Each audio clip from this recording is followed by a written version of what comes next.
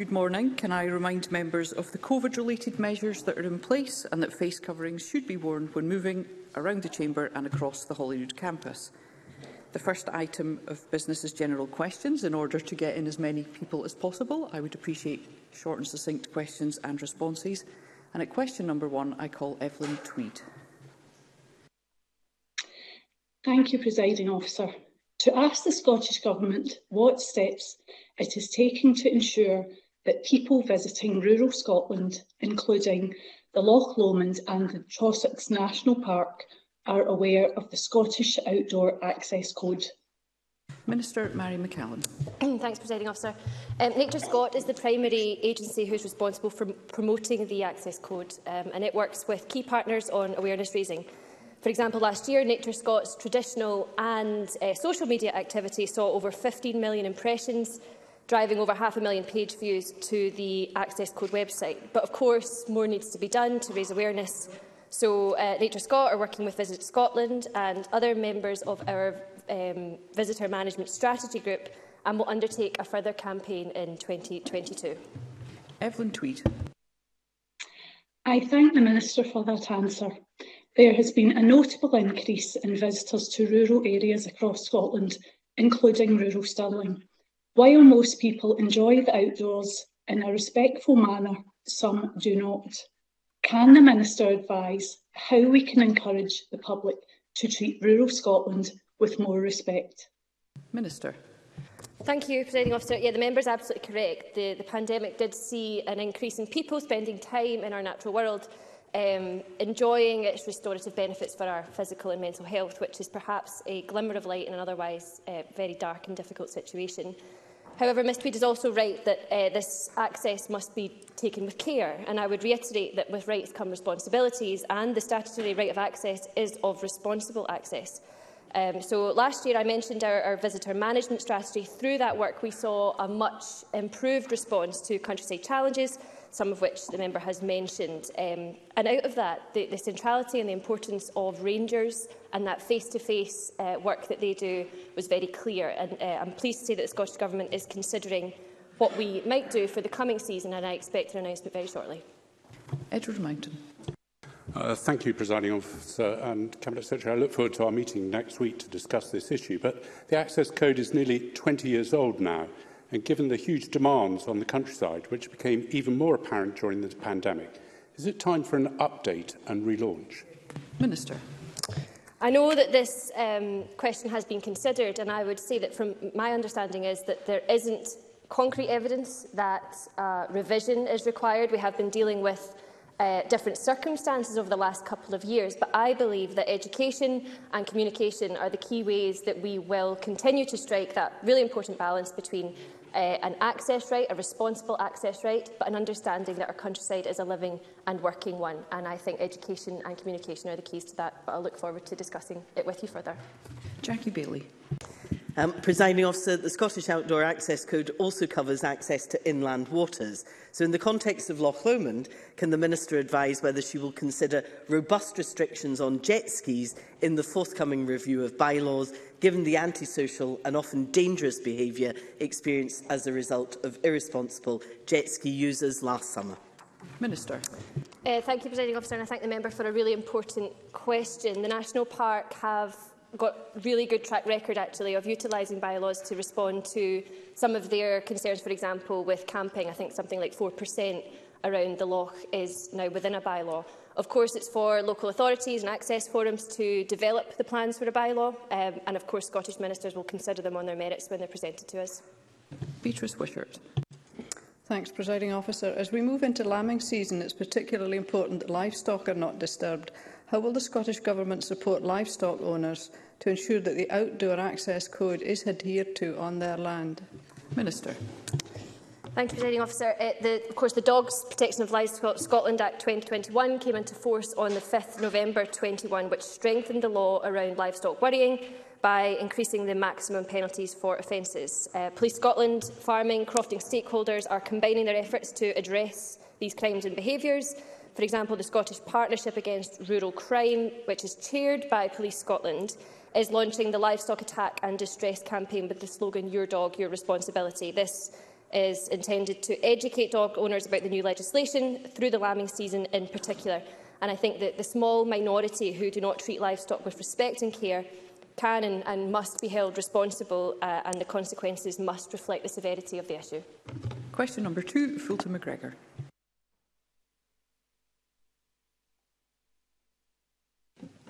Thank you, Presiding Officer. To ask the Scottish Government what Sorry, excuse me, Mr McGregor. Oh, that's it. You're on now. Thank you. Is that all right now? To ask the Scottish Government what support is in place to assist GPs in certifying power of attorney documents. Cabinet Secretary Hamza Yousaf.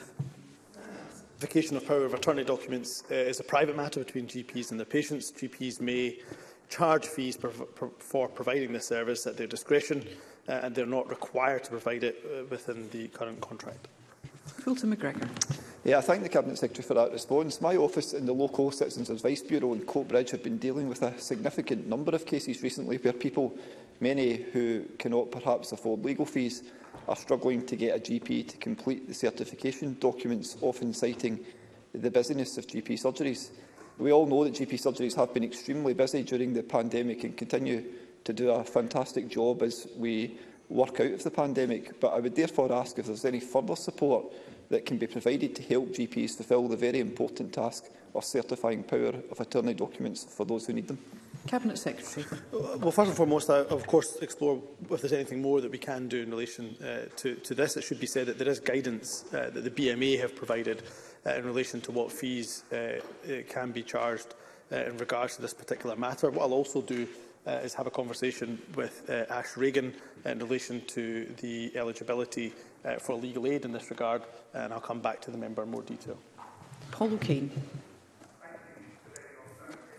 In the course of the pandemic, people who have learning disabilities and organisations that support them raise concerns about the use of blanket do not resuscitate orders and indeed confusion about the role of power of attorney in supporting and protecting people who have a learning disability.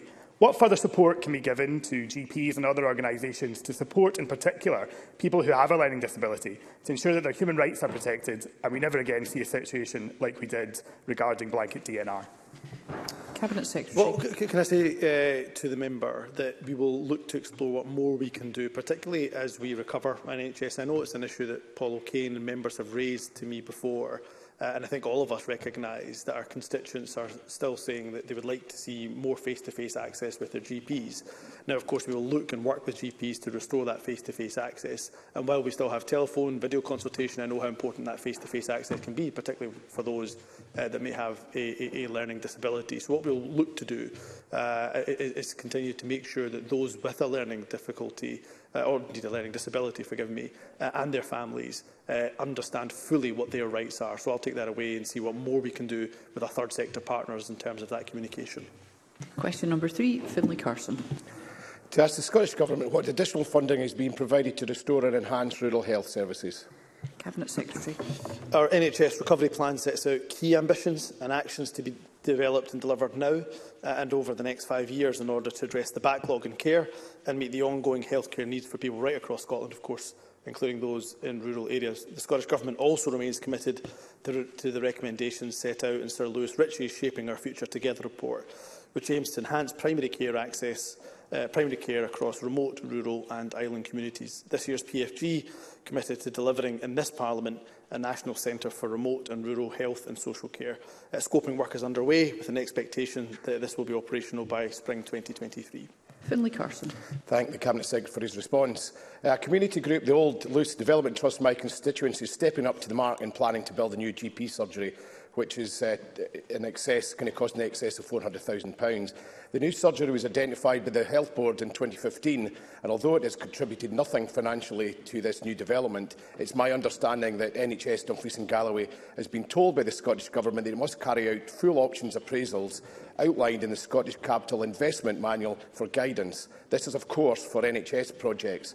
Yet two similar projects, Staff and Community Trust in Isle of Skye and a new medical centre in Fort Augustus, do not have to follow such guidelines. Can I ask the Health Secretary to investigate why this is the case and there is such a discrepancy in Dumfries and Galloway? Cabinet Secretary. I will. You'll forgive me that I don't have the absolute details of the issue that he raises at hand, but I will take a look at it and I will come back to the member in full detail. Question number 4, Liam MacArthur. Thank you. To ask the Scottish Government what work is being done by Sport Scotland and Creative Scotland to provide opportunities for children and young people. Minister Marie Todd. Sport Scotland works across clubs, communities and education to provide opportunities for children and young people to take part in sport, and we are working with Sport Scotland to increase the operational and staffing budget for active schools to drive and sustain the programme's inclusion work with a focus on poverty, additional support needs and care experienced young people. Via Creative Scotland, the Youth Music Initiative provides a year's free music making to every child before they leave primary school. Creative Scotland also supports the Nurturing Talent Fund, which gives small grants to young people to undertake cultural and creative projects. Liam MacArthur. Thank you, and I thank the Minister for her response. In a discussion I had recently with a head teacher in Orkney, I was reminded how much children and young people have missed out over the last 2 years and how important the return to routine in our schools is in rebuilding confidence, reassurance and a sense of normality.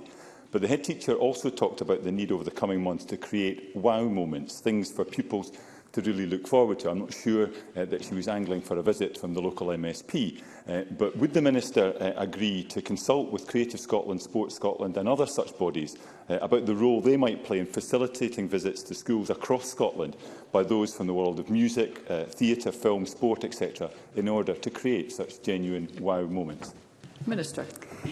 Certainly I will, and I couldn't agree more that our children and young people need those wow moments to recover from the harm that the pandemic has caused them, and I'd be more than supportive of exploring it. Last year's Get Into Summer programme was a brilliant initiative which aimed to create opportunities to socialise, to play, to reconnect, and it was in place right across all 32 local authorities, and sport and physical activity and opportunities, the cultural opportunities which improve well-being were right at the heart of it. We intend to build Get Into Summer 21 this year to deliver a Summer 22 offer for children and families in low-income households, and that will provide coordinated access to food, childcare and rich experience activities. Brian Whittle. Thank you, Presiding Officer. I know the Minister agrees with me that children having access to sport, music, art and drama can have such a significant impact throughout the rest of their lives. And she also recognises that COVID has such a negative impact on that. Does she agree with me that it will take significant input from the Government to redress that balance, and what steps will the Government put in place to make sure that our children do have access to all these essential services? Briefly, Minister. Thank you. So I absolutely agree with Brian Whittle. Our work on adverse childhood experiences has shown us pre-pandemic just how important rich cultural and sporting experiences are, and how protective that can be against adversity, and how that protection can last a lifetime. So I have absolutely no doubt that we'll use that learning to invest going forward. It is actually everyone's responsibility. It is not simply government, but government certainly, and in my portfolio we're doubling the investment over the course of this Parliament in sport and physical activity, and I hope we'll see the benefit in future. Question number 5, Jamie Green.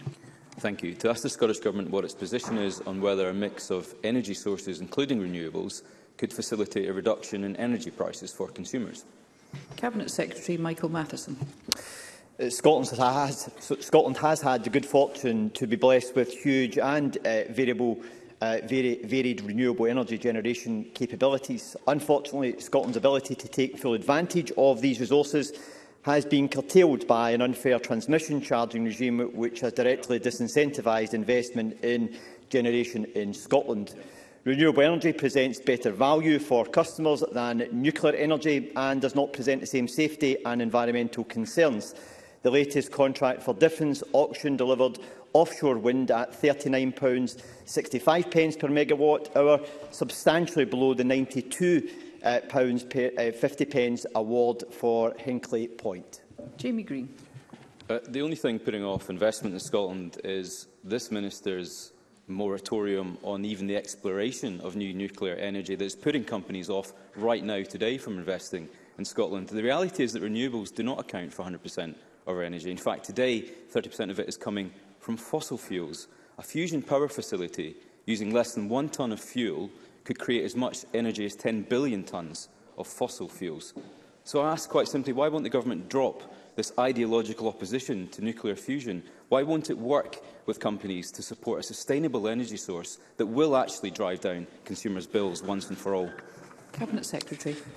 So let me address the point directly in relation to fusion power. The reality is that fusion power is at a very early stage of development, and at the very earliest it potentially would be deployed in 2040, not something that's going to add to our energy mix in the short to medium term in a substantial way in any shape or form. So I think it's misleading to try and give the impression that fusion energy in some way is part of the solution to the very significant challenges we have in the energy market today. But the reality is that nuclear energy is one of the most expensive forms of energy generation that you can pursue.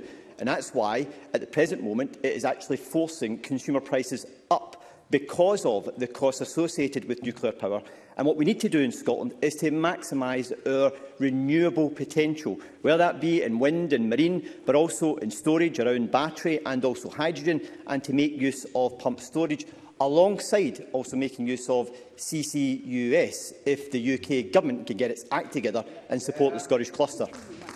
Question number 6, Willie Coffey.